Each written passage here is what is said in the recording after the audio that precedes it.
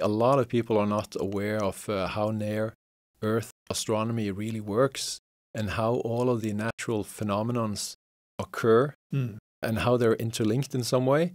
And I think we really need to be more aware of these things, and especially as we move into the new space age, we need to understand these things much better.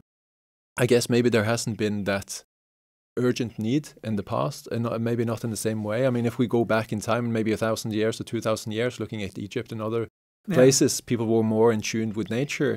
Yeah. You also speak about how we're not in tune to nature's rhythm. Maybe you can talk to that. So if you go to ancient history, where they have had kind of where they measured time by looking at the stars and by the sun, of course, and they had water clocks and that kind of stuff, they were much more tuned to both space and nature. And nature don't care about 1 second or 1 minute or 1 hour.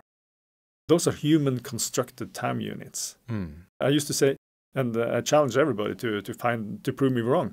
There are no biological process that takes 1 second. None. And 1 minute or 1 hour. None. Nature responds to kind of packets of energy.